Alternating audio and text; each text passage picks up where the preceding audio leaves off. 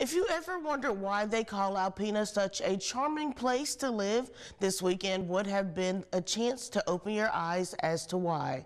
4 residents decided to open the doors of their downtown apartments for a great cause. The Huron Humane Society hosted their 2nd annual Home for the Howlidays event, not only to showcase hidden gems, but to also find loving homes for cats and dogs who currently reside inside the animal shelter.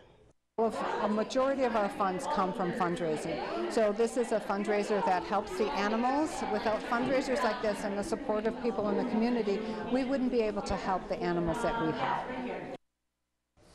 Johnson says more benefits and tours will be held this upcoming month. If you would like more information on how to adopt one of the loving animals, contact the Huron Humane Society at 989-356-4794.